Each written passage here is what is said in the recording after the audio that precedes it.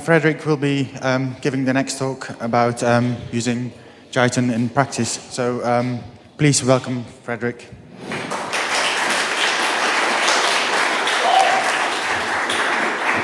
Thank you.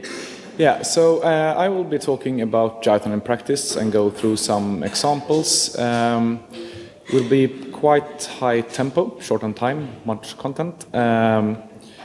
But I'll start just with the obligatory bit about me. I'm a software contractor. I do lots of Python work. I've done lots of Java work. If you count the years and hours, I've definitely done more Java work than Python. During the years, I've also used Jython in corporate environments for different reasons and different situations.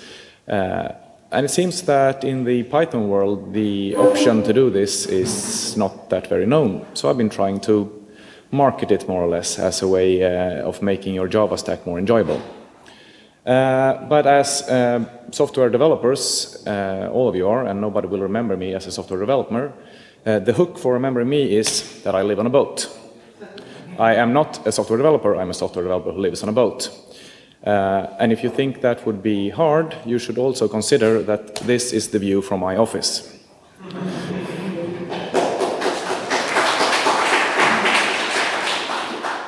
So, the archetypical Jython intro. You download the jar, you can run it, or if you run the installer, you just use Jython and you get a Python REPL more or less. The main difference being that you also get the JVM information when you start up. And you can do hello world. A little bit more interesting is that you can also import stuff directly from Java, and then you can print hello world again, more or less.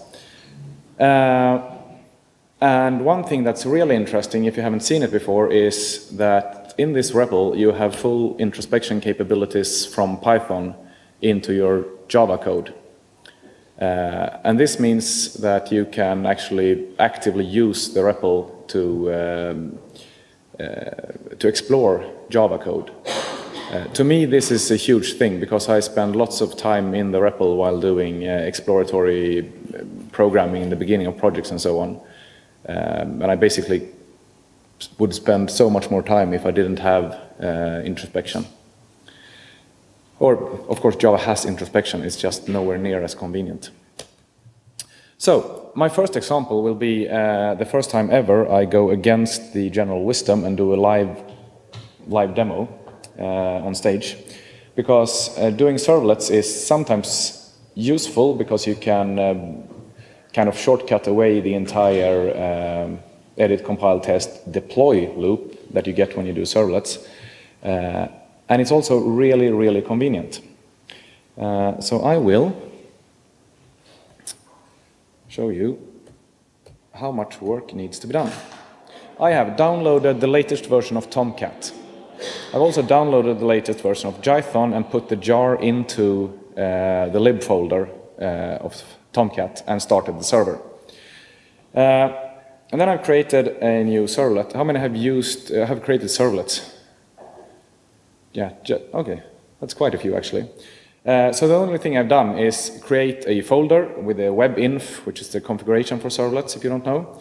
And I've created a very small web XML. This is basically ripped right out of the Jython documentation. Because Jython comes shipped with this PyServlet, which basically is the only thing you need to do Java compliant servlets. And then we just set up mappings that says all the Py files, pass them to this servlet. And then to implement the actual servlet is as easy as creating a class with, well, we have do get here, so it's do post, do delete, so on, which gets request and response objects, and you write output, you set headers, just like you would in Java land, but you do it in Python.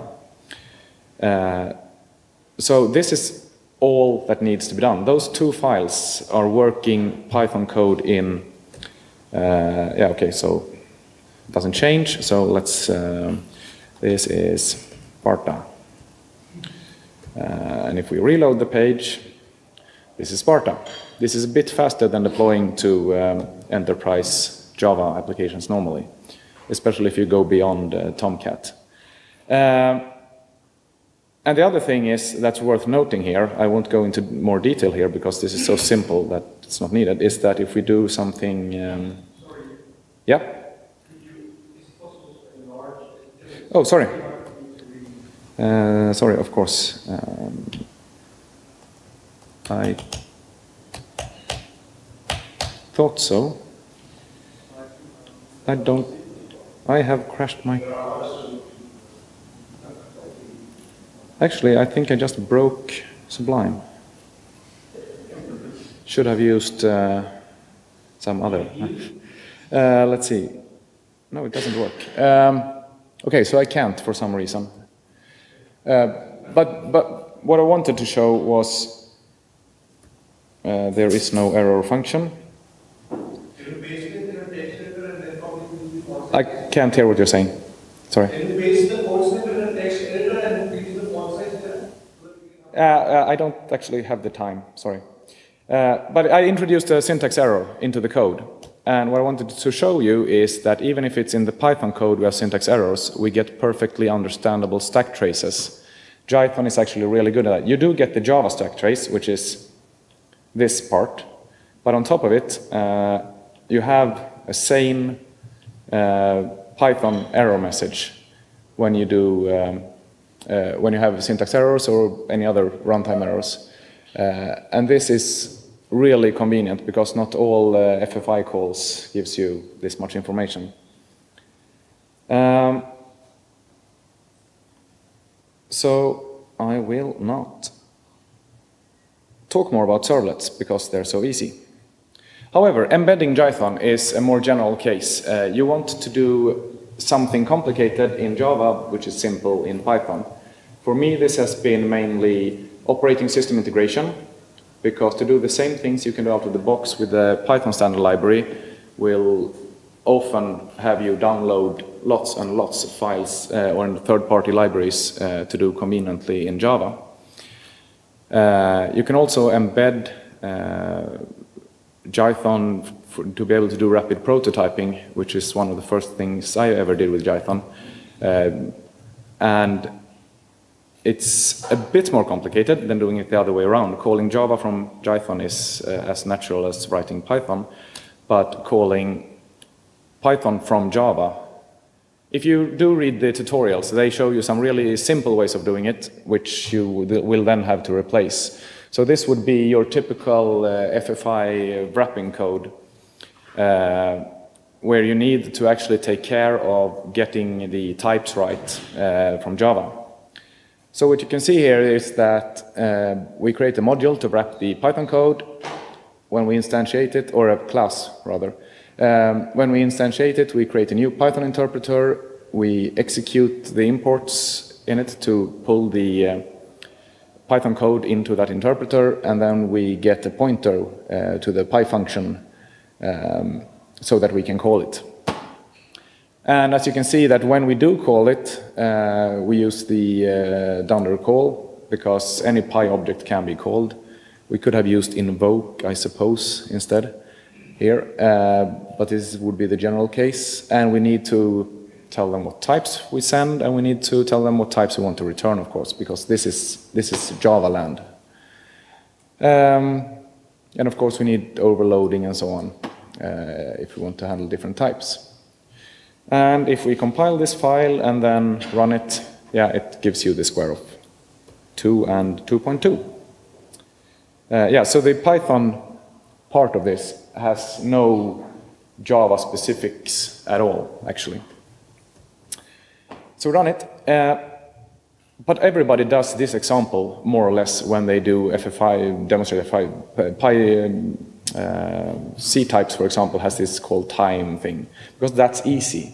It gets complicated when you're trying to do some stuff with arrays and custom data types and so on, and that's also the case with Jython. So the first thing I ever did in Jython was this, a bit more complicated, with path optimizations, prototyping, and throwing the arrays into Python.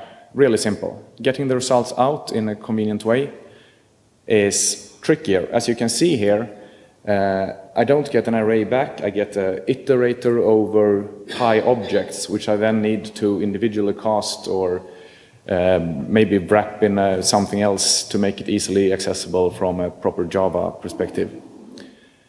So normally you would want to use some kind of callback so that you actually push data from Jython into Java instead of trying to return complex values. I'll show you one way of doing this when we talk about scripting.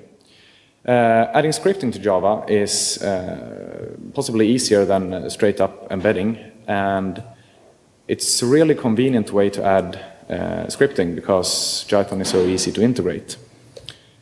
So if we want to allow a user or administrator or whoever who is not doing our Java coding the ability to make a choice in this case, we can allow them to supply a Python code. This could as easily just be a source file or sent over the wire or whatever. Give me the script file. And again, we import it. Of course, if we had the source file in another way, we could just tell it to execute all of this entire string, which could be all of our Python code.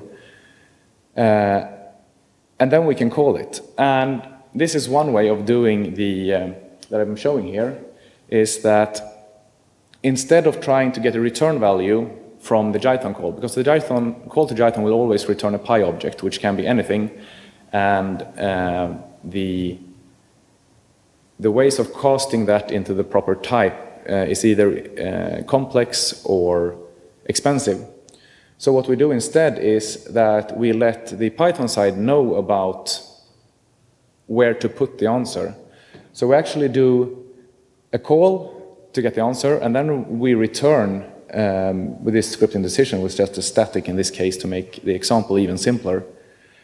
And the Python code imports the scripting class and makes the choice and puts the answer there. So using a callback pattern, not to achieve asynchronous behavior, but to use the fact that it's easier to call into Java from Jython than the other way around. So if we run this, it works. So you can add anything in there, and it will work. And the last way I'll talk about using Jython is using Jython as a testbed. And this is the way we use Jython today a lot. Some code is really hard to test well. And some things becomes really verbose when writing them in Java. So for our specific perspective, we have Java micro edition code running on several different versions of hardware. And we need to test this code, or rather, we need to test the application for resilience and fault tolerance. And sure, we have unit tests, but they tell us the obvious things. This function doesn't work the way we intended it to. It doesn't tell us what will happen if the GSM networks starts to report out of bounds values. And first we were trying to kind of extend our unit tests into some kind of functional test things in Java. But we ended up with so much code that we got this, I suppose anyone who's been in the industry long enough have seen when you have the test cases are actually freezing the design because you have so many tests and so much mocking that if you change anything, the tests break, even though nothing really broke. So we decided to do it in another way. We have in Java land this device handler which basically lies right on top of the metal and lets us ignore that we have different firmware versions and slightly different hardware and so on. So we create in Python, we create a class factory which creates classes derived from this device handler, and we supply it with some sane defaults. And then we supply it with some default implementations of calls to the hardware layer. So if you call beep, it will print beep to the console instead, for example. And this way we have a hardware mock which lets the application run and not do anything useful. It stores data, it records, I haven't shown any here, but some calls are recorded so we can introspect this device handler object in the end. And we also added these small snippets so that we can, for every test, we can get a new class specified for that test and replace some of the methods that we're interested in for that test. So the way we use this is that this is a real test that we have. We need to test that the auto-update, this is one of the very simplest tests we have, that if the auto-update succeeds and it gets a version number that's higher than the current version number, it should trigger an update. So what we do is this get via HTTP connection is a way to get a string from string contents of a URL, which is used throughout the application. So for this specific version, we just say return crap if we don't recognize the URL, because the application should keep on running anyway. But if anyone's asking for the required version from the REST API, then always return 999.99. So we use our factory to create a new device handler with this newly created replacement function, or method, really. Then we set the update rate to twice a second, just to make it fast. And we run the entire application, which means the application boots, runs self-tests, and runs for 3 seconds, and then shuts down. And then we use then we just check the device handler object that method had been called that we were expecting. And of course, this is a very simple example. We do the same with instead say, okay, what happens if we run the application and then the connection to the server hangs, and when we're trying to run reboot the GSM modem, it returns out of bounds values. Because that's an error case we have had once, and trying to test that without actually being able to run the entire code and do introspection on it is really hard. And on the matter of finding weird behaviors and bugs, the mock data handlers we create, or device handlers we create, together with the REPL, allows us to explore the behaviors of our application as it is running. Because we can basically just start the application. This application object is a Java Micro Edition midlet. That's what's running here. So it's a multi-threaded application. It has checks, it has actually so many simple behaviors that it's a really complex application.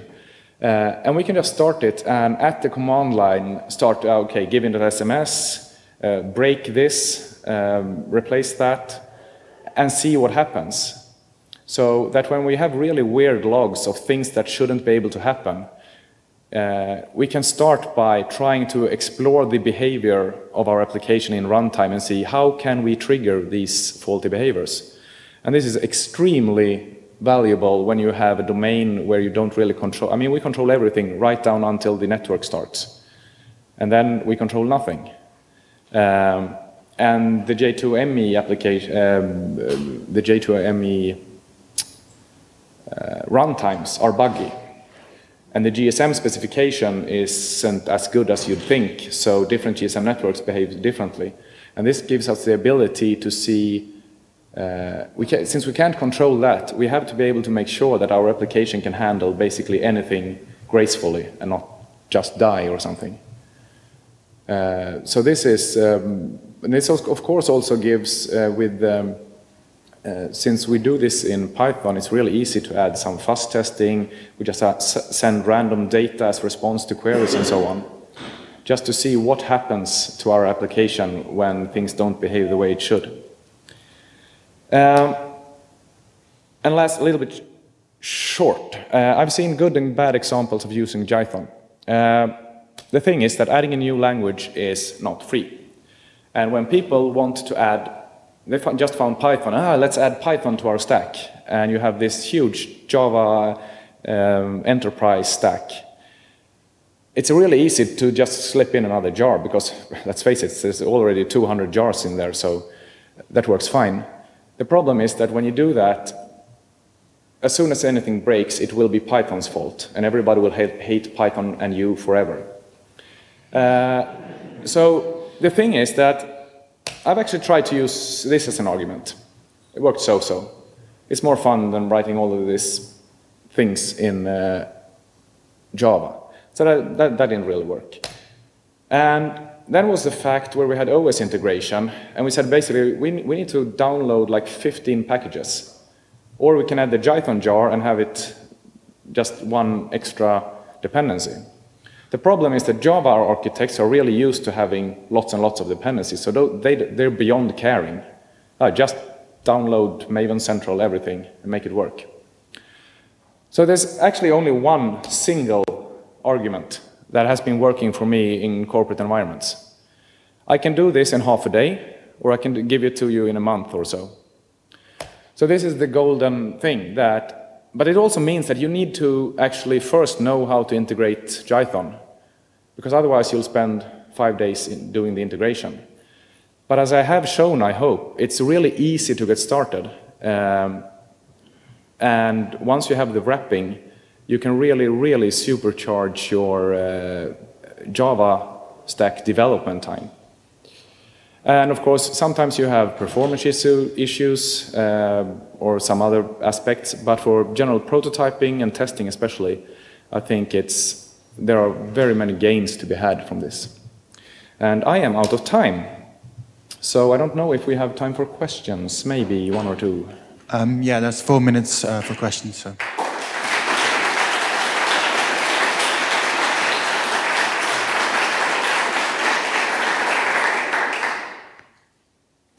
Hey, thanks for the talk. So I'm really a fan of the JVM and I'm a fan of Python. And it's a little bit sad that Jython lags behind in many places. So my first question would be, you showed many things, for example, the servlets and so on. Sorry, can you?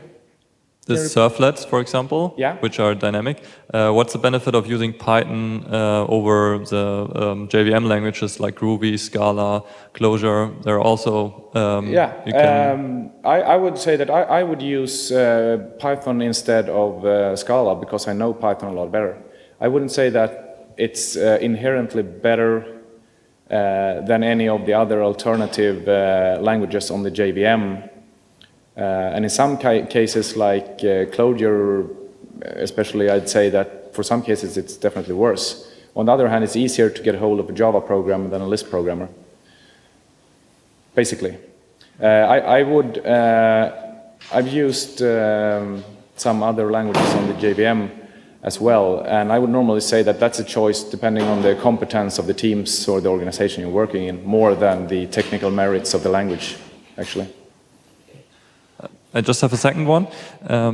Did you run a purely Python program with Jython anywhere? Sorry. Did you run a pure Python program with Jython anywhere, like in production or for test tooling or something? So what I mean is like having the power of JVM, but for just having the power of JVM. I have used it to run threaded concurrency because it's faster on the JVM than it is in CPython. Which one? Sorry? When you do CPU-intensive multithreading, the JVM is actually a lot faster because you can sidestep the GIL issues entirely. But that's the only case I've actually done pure Python programming in Jython. Otherwise, it's always been an issue of integration with something existing on the JVM already. Yeah, I tried, for example, to do exactly this. So I had a small Cherry Pie Hello World app and just benchmarked it with Jython and CPython, and it performed worse than Jython, even though it has with concurrency, of course.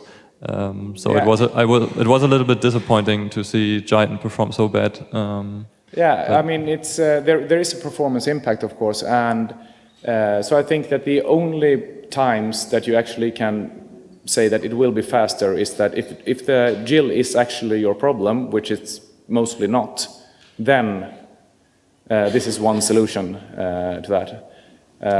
But I don't think you should expect better performance. Actually, a case where we would a database load for possibility based on 16 core system platform.